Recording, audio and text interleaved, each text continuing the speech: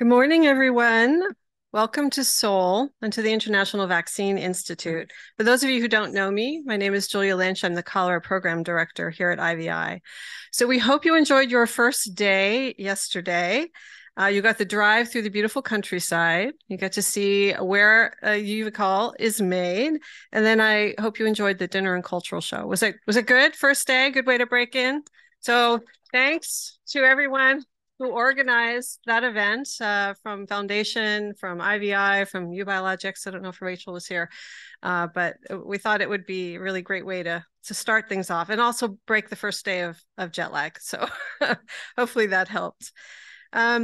So IVI, many of you, are familiar with. We're a UN chartered international organization founded now 25 years ago with a mission to discover, develop, and deliver safe, effective, and affordable vaccines for global public health. And developing a cholera vaccine was the very first initiative IVI took up now 25 years ago and led with the help of many, many partners to the availability of Shankal and UVCol, the products that you're familiar with. So considering our very deep roots in cholera research and cholera vaccine development, we're very, very happy to be hosting this event here for the GTFCC OCV working group meeting. We want to express our appreciation for coming all this way to have the meeting. And also for those online who may be in very different time zones and trying to join from afar. So again, thank you. And I'm going to turn it over now to the GTFCC. Philippe? So I'm not Philippe, but I will be doing a very brief welcome. I'm Lucy Breakwell. I'm with the US CDC, but I have the privilege of functioning as chair of the OCV working group, and Philippe asked me to just say a few words. Julia, yesterday you missed me give my Oscar-like thank you speech for all the participants. So do you want to thank IVI for hosting this? This has been a great opportunity, and I didn't get the opportunity to thank you. And also, again, want to thank you, Biologics, Rachel, and your team. Thank you so much for letting us come and see your premises in the middle of a inspection, no less, as well. So very much appreciated. And given I spent so long thanking everyone yesterday, I thought I'd better come up with a different message for today. And one thing I took away with great pleasure from yesterday was that we have this opportunity to increase OCV supply to 53 million. If you'd have asked me Tuesday, I would have said, there's no way we're getting above 36 million for 2024. And so, but one thing that was of interest to me was that supply is perhaps not guaranteed. And so I wanted to, it's dependent on various things that hopefully Rachel can talk to us a bit more about or clarify today through some of the discussions. But it struck me that maybe we as a group need to ask ourselves what's our highest priority for this year and next year. The message I've been hearing ever since I've been part of this community is that we don't have enough OCV supply. And so as we go through the different discussions, one thing I think I'd like us to think about is and my proposal would be that our highest priority is that we ensure maximum OCV supply production. There may be different ways of getting to this, depending on different perspectives and priorities. But I think if we have this baseline agreement that our aim for 2024 is to maximize production, we can start looking at some of the nuances and the details for how to get there. But just wanted that as you go through these discussions to think about, is that something we can do and how can we do it? So that when we come either to the end of today or tomorrow, we can come away with a clear message about how we're going to come together as a community to do that. So, and I don't have the agenda to say when the next session is. But it's Malika. Good morning, everyone. So today we will have a long day and we will be discussing about the OCV use, and especially first the morning on the outbreak response, OCV use in the outbreak response, and in the afternoon on the preventive use. So there will be presentations, there will be poster sessions, but also discussions And we encourage you, and we hope that you can jump in the discussions anytime. And we will start by the first presentation, which is done by Philippe and me. And it's the overview of the OCVUs in the last 10 years. And I will give the floor to Philippe for the presentation of the cholera situation. Bonjour à tous. C'est aussi une occasion pour vous obliger à utiliser vos headphones pour que les gens puissent aussi parler la langue dans laquelle qu'ils préfèrent, et aussi une opportunité pour remercier IVI de nous avoir, IVI et Néo Biologique, pour la visite d'hier, mais c'était important qu'on soit là aujourd'hui. For the rest, it will be in English, mais feel free to use the language you prefer. Ça marche. Okay, so so we'll go very quickly over the overview. Then I will hand the floor to Malika for the OCVUs and the review of what's happened last year. But so where are we now? Okay, so I think it's a surprise to no one. I mean, you know, it's a resurgence of the seventh pandemic. It's amazing the number of times that people are shocked, saying, okay, are you sure you can use the word pandemic? Yes, I am deadly sure that, you know, it's a seventh one. But, you know, in the people who are not working in cholera, they have totally forgotten these kind of things, okay? So for them, pandemic is COVID, it's sometime HIV, but, you know, it's this kind of thing. So we need to really remind the people that, you know, cholera is not something which is new, but which has a major potential. The things which is increasingly challenging is we are seeing, and I will come back to that a little bit later, but unacceptably high case fatality rate. And this is, for me, and I think for many people, a major step back in all the progress we have been making. So not only the outbreak we are facing are deadlier, but they are more of them, and they are much larger than what we have seen for a while in many countries, but very, very definitely for the past 10 years. So there are many countries that are now affected after at least 3 years without reported cases, but sometimes decades. For Lebanon, it was more than 30 years. So if you look at the country that were on the list of the roadmap when it was established in 2017, we had 47 countries. If you look at the countries that are now, that could be possibly list, we have 52.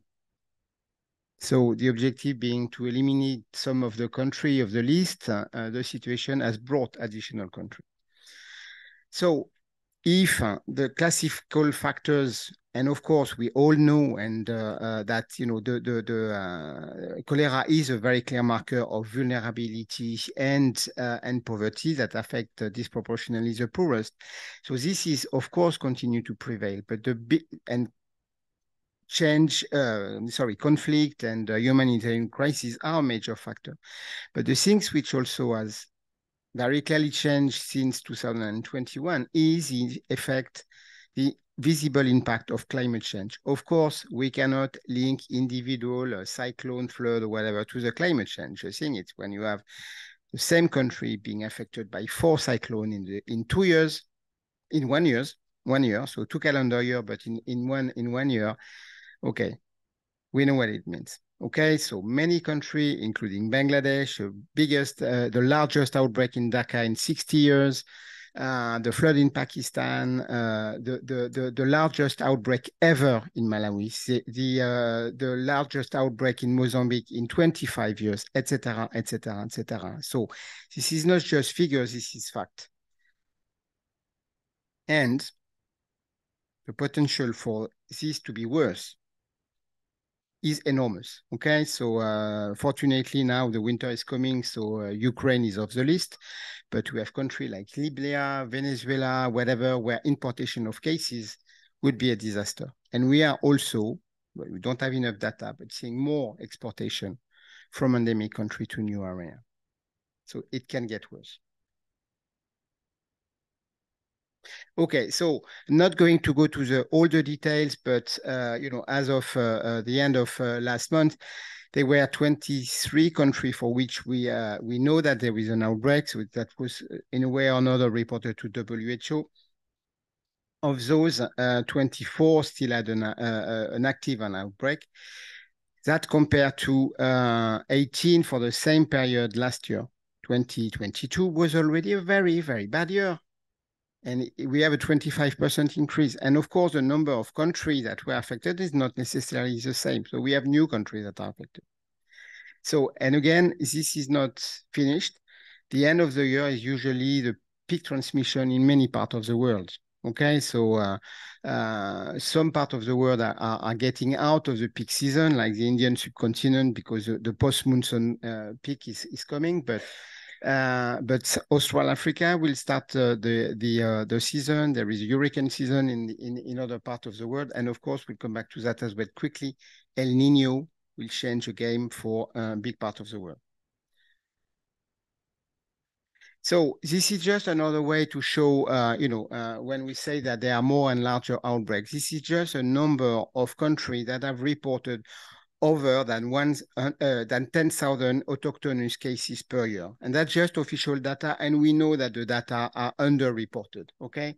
So this is just, and of course, 2023 is unfortunately not finished. But, this is just also to show the number of cases of very large country affecting the country compared to the previous decade, and especially since the roadmap was implemented. So this is an illustration that, when we say that there are larger outbreaks, this is not just, a view of spirit, this is a reality. So, again, just to try to illustrate, when we say that there are more people dying, okay, so we know that the information that is shared with WHO is not representative of the situation. Of course, we know that, 4,000 deaths reported worldwide.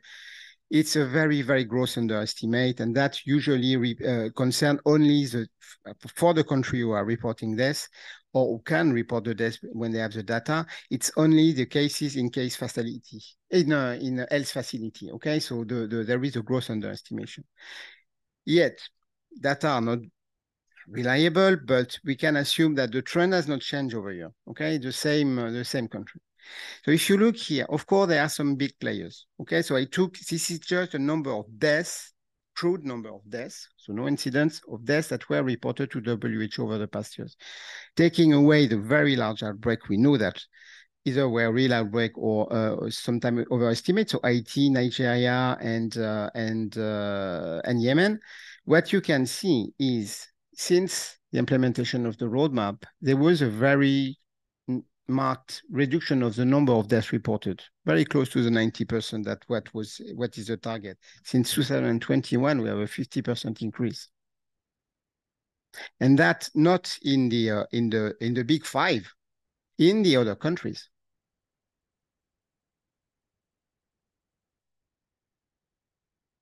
So of course, again, this is not the data need to be interpreted by caution, but this is what we are seeing. And I really want to use this opportunity also to say that this is not just because countries are not engaged, countries are engaged.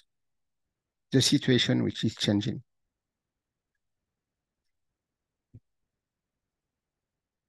So another way to look at it, of course, we know, and we will discuss again and again today, the shortage and the insufficient availability of OCV to respond to outbreak, and even more to prevent their occurrence. But the shortage is not just limited to vaccine.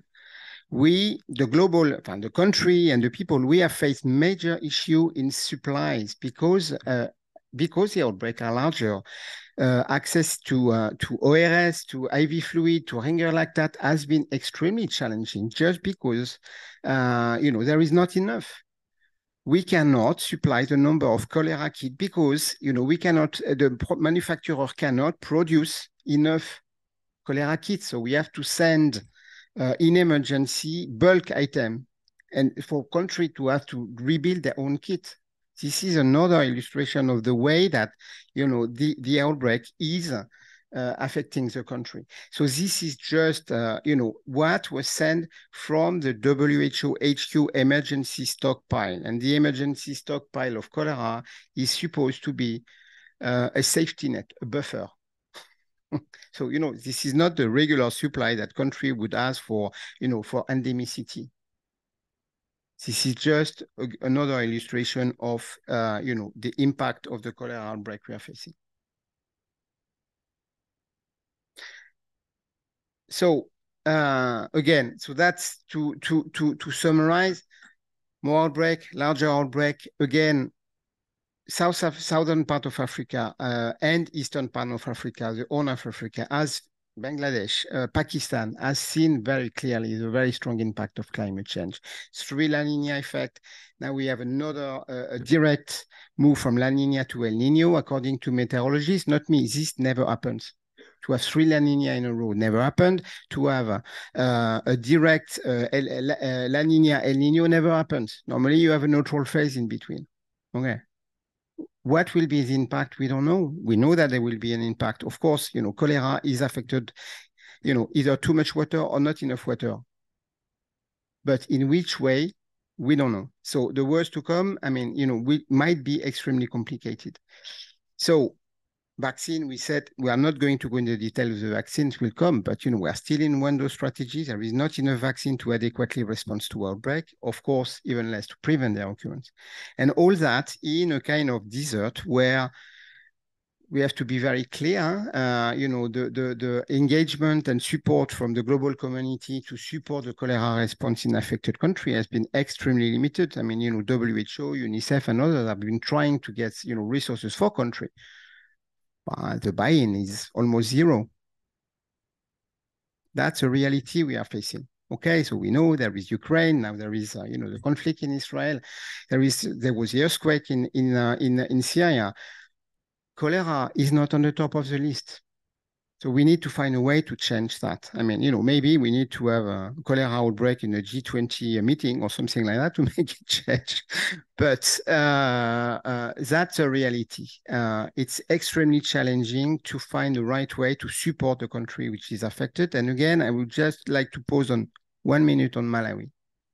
Malawi is a perfect example of the global community failure. It's unacceptable to have seen the country being totally wiped out by cholera, having 7% case fatality rate in the capital city just because the country did not have the resources. Oh, Malawi, it's a poor country. There is no conflict, there is no mind, there is no interest. But at the same time, Malawi is a perfect example of the success. When finally, the global community realized that, there was some things to do, the impact was immediate. So I just want to conclude on the fact that, it's not a fatality. The situation is bad, but the strategy exists. We have the multi-sectorial strategy. There is no reason. The problem is not that we don't know what to do. We know what to do. We don't have the resources to do that. And of course, there is no silver bullet.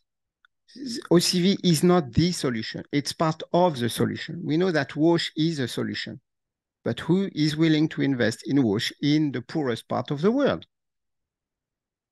So just to give the floor, clearly, the issue we are facing now is just that we do not have enough vaccine. It's not about, whether outbreak is taking too much or preventive cannot be done. It's a vicious circle. There is no preventive vaccination campaign, so there are more outbreaks.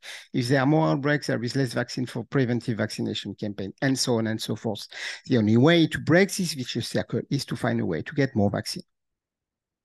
Not forgetting the rest of the strategy. Of course, in these 2 days, we are going to talk about vaccine, but just be reassured that for us, it's very important also to move the other one, surveillance in particular to better target, but also WASH and community engagement and case management to ensure that, we shall not drop the ball. We can still control cholera. Thank you.